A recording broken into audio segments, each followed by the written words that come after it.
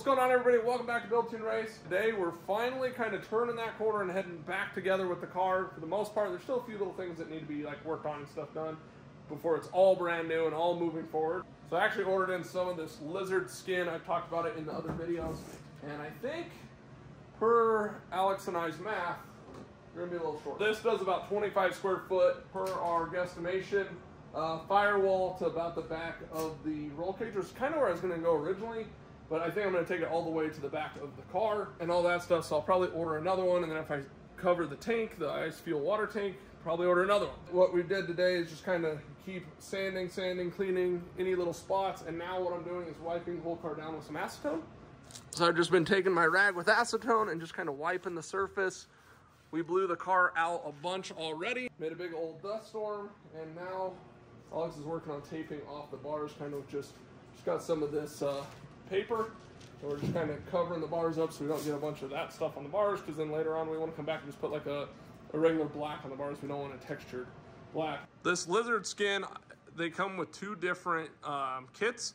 This is the ceramic, and then they have the sound deadening. So I assume this does a little bit of sound deadening, not near as much, but then the ceramic is mostly what I wanted. So with coating the firewall and the tunnel where all the heat would come through, I'm hoping that this knocks down the heat, because I don't plan on running insulation or carpet in the car or anything like that. It's kind of like, you know, a vinyl vehicle, but this will just be like this type of coating, and then I'll throw some like rubber mats down for where your feet are and that type of thing. Keep it thin, keep it simple, because man, when we pulled that carpet out before, it was super heavy.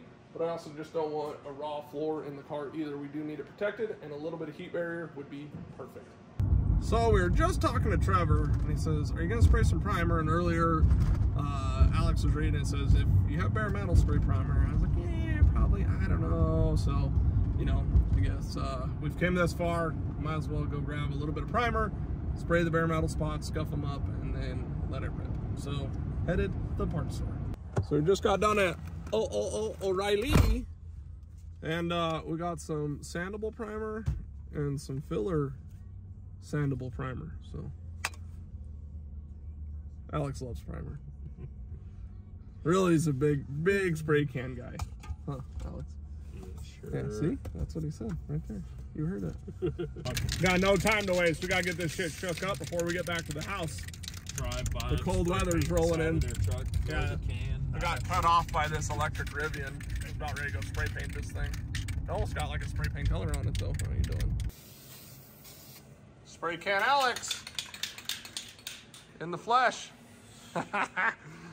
So we've been making some progress, getting it all sprayed in here. A couple coats on where the body filler was at. Definitely soaks that stuff up pretty quick. Ceramic coating kind of was its own like etching and sealing and all that, but maybe not. Supposedly you need the primer, so we're hitting all the bare metal spots with primer, and I'll Scotch-Brite it with a Scotch-Brite pad, and then we might be ready to spray that stuff. Right after we get done taping off all the rest of the bars, like those over there. A little bit of primer on these bars, no big deal, because it's going to get painted anyway at some point. But the textured stuff on the bars would be no bueno. Having to draft some air out, get rid of all the haziness from the spray paint, but also trying not to let all the dang heat out, because it's supposed to maybe snow. Needed a way to fill up the seatbelt holes and stuff we don't want painted. Alex is like, what about using the earplugs? So using some Milwaukee earplugs to help seal this stuff off so we don't mess up the threads. Otherwise, we got all that taped off. I just Scotch-Brited all the primer. So we're almost ready, maybe. Probably not, but we're close, kinda. All right, so everything is taped off, primered down, Scotch-Brited, and re-wiped everything down. So now here's the predicament. It's like nice and warm in the shop, got a t-shirt on. It's raining outside, and it's supposed to get to 22 tonight. I do have the heater. I can leave it on at night. It kind of worries me. But it's plenty warm right now, and for the next like week, it's going to be cold. So I pretty much need to get it down, at least what I can. Like I think I'm going to run out probably about this bar here. But get down what I can, and then leave the heater on as long as I can. Let it cure the best I can, and hope for the best, because, I mean, I got to get this stuff in here to keep moving forward. If not, I'm going to be set back like 2 weeks, and that's just not going to work. So just got to get after it and hope for the best here. So I went ahead and ordered the lizard skin kit. Comes with the gauge, the mixer, and then the gun to shoot it with. Then somewhere in here, I think it says 50 to 70 PSI on the pressure. And then we got the fitting there. And then of course the lizard skin. So I'm gonna go ahead and pop this lid open, grab the mixer, grab my drill, get that thing mixed up. It says to mix it till it's smooth, consistent, and then I guess you pour it in this your canister and let it rip. I should probably actually get some water in a little jug close by so I can rinse off like the mixer and all that before I like go to spray and try to make sure I got everything I needed in that sense, and I'm not sure if I do. Definitely read through these units just like this up here. How to set the nozzle. So from the factory it comes bottomed all the way out, so you got to be able to adjust it so then you get the correct setup. If not, you just plug it in and start going. It's probably not going to work so well. And adjust air compressor to deliver 55 to 70 psi while trigger optimum air pressure. So already did that. It sounds aggressive, but all good. Trying out the new air compressor tonight. So what I'm gonna do is I got the car up in the air. I'm gonna start with up under the dash, because then if I goof anything up, nobody will ever see it. All right, I think here we go. I got kind of a makeshift bucket of water. Pop the lid off, stir it up, and be ready to spray. All right, so it's super thick, and I barely got about a little over a quarter in there. But I'm gonna try that, letting it sit next to the heat. I mean, it's plenty warm in the shop, but man, is this stuff thick. So I'm gonna give it a try, and then worst case scenario, just keep working it to get it in there. All right, here we go. Not sure what we're gonna get, but we're gonna get something, or maybe nothing.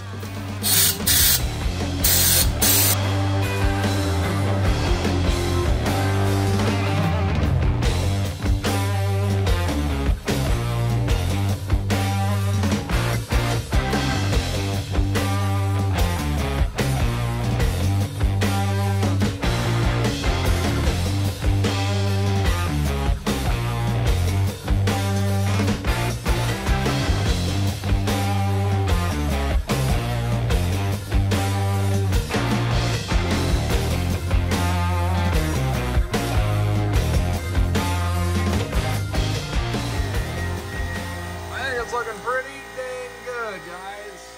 Not bad. Just need to get some more in the gun.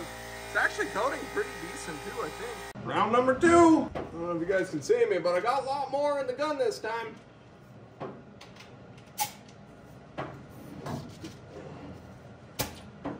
The gun's kind of bulky to reach up under. So.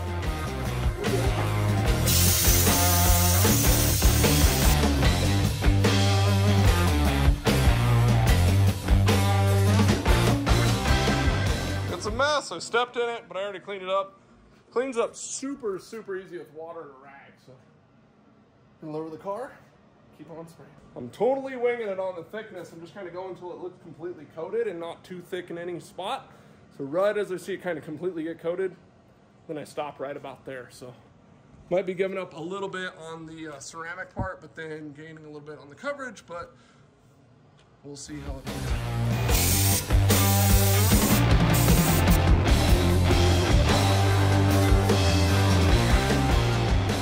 Mid-spray update. There's only a few spots that actually kind of look wet like that. The rest of it looks pretty dry as it's going down. I know it's not, but it's not super like wet looking, kind of like some of it. Looking on the mill gauge, I'm pretty thin, but thinking about it, really where I want it thick is on the firewall, which I checked it, I was close. Through here, I'm pretty thin, but under a seat and stuff like that, not as big a deal, not as much heat through here.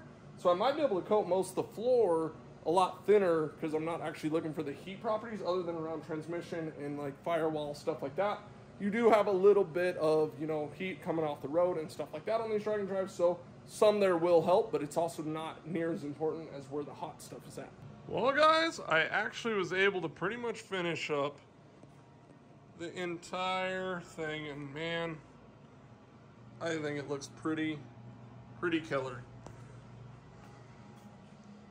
I think it came out really sweet. You still see a little bit of striping. Hopefully that'll go away when it dries. But otherwise, guys, got it all the way done. And if you recall, I said we probably only get to about here. Well, after looking at it, they recommend 40 mils thick. That's 2 coats at 20 mils. I think I'm right around that 20 mil mark on the first coat. It's almost hard to go too thick. You start seeing it like clump up and get wet in like a kind of an area. So, I mean, it actually looks like it dries pretty quick, but it's super soft. You can like bump it and it'll smear and everything like that. But I think it looks amazing. I still have probably 2 inches in that bucket. So, I mean, I'm super happy. I can always come back and second coat the firewall if I want. I did spray a little extra thick on the tunnel and firewall just to help with some of that heat. I got a bit of a mess with water, but more or less, just cleaned everything with water, ran a bunch of water through the gun, wiped off the mixer, and put everything back in the bucket that's left over. But otherwise, guys, that is lizard skinning the interior of the Camaro, and I think it looks super good. Kind of almost OEM style-ish, like nothing crazy. When you just look into the car, it just looks good. Looks nice and clean. Helps the white pop on the outside. Everything with the modified tunnel here and back there. I mean, I think it really came along pretty good. It helps hide some, but you can still see like where the, you know, the spot welds and stuff are, where I ground some of that stuff off. But I mean, I'm not gonna complain one bit. I think it looks awesome. Super easy to run. I was kind of nervous at first reading all the instructions and all that crap, but as you guys can see, it came out really, really good. It's really easy to control out of the gun, and it flows pretty well. So I'm gonna try to keep as much heat in the shop as I can tonight. I really don't want to run it all night because I don't want to risk a fire or any of that. I'm trying to get the heat up as much as I can, and then I guess I'll just let it sit for a day or two. Don't touch the interior, and really make sure that it cures on its own. So if you guys enjoyed this video, hit the subscribe button and like it for me if you would. It really helps the video get pushed to new people. And now, guys, we're finally making that corner where everything's going to be kind of going back together with the Camaro. So this is hopefully the point where we start really seeing some progress with this thing. And I'm not working on weeks of metal and weld and grind and weld and grind. So can't wait for the next video because I'm excited because I get to keep moving. And we're going to put this engine in there real, real soon. So see you guys next time.